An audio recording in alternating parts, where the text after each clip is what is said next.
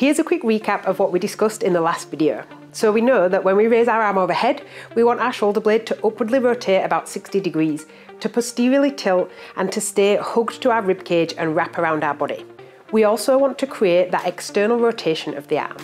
All of these things combined together help to create optimal space within the shoulder joint and support the joint in this end range position.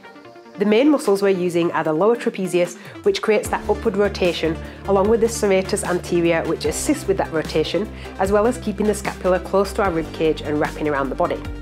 The external rotation of the arm is stabilised by our rotator cuff.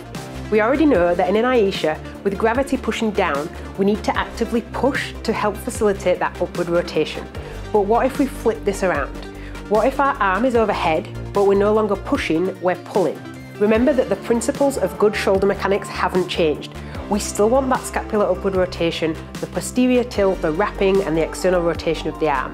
But because gravity is now pulling our body down, we need to lift our body up to counteract this.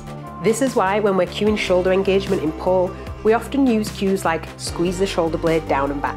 This cue is to prevent us from hanging off the shoulder joint and to help us keep the shoulder blade anchored on our torso. But how we achieve that down and back shoulder engagement is important. The latissimus dorsi is a large muscle, and the instinct when we try to create this down and back engagement is to pull down using our lats.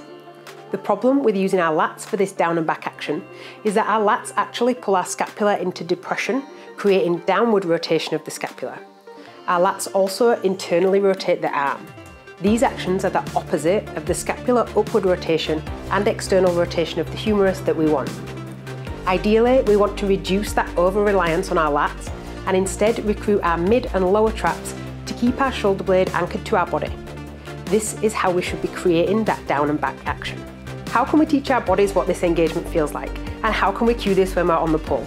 You can check out my 5 favourite shoulder engagement exercises for pole dancers over on my blog. The link is in the description below. And if you want to geek out more with me on all things pole strength and anatomy, my book, Strength and Conditioning for Pole, is also available on my website at thepolept.com.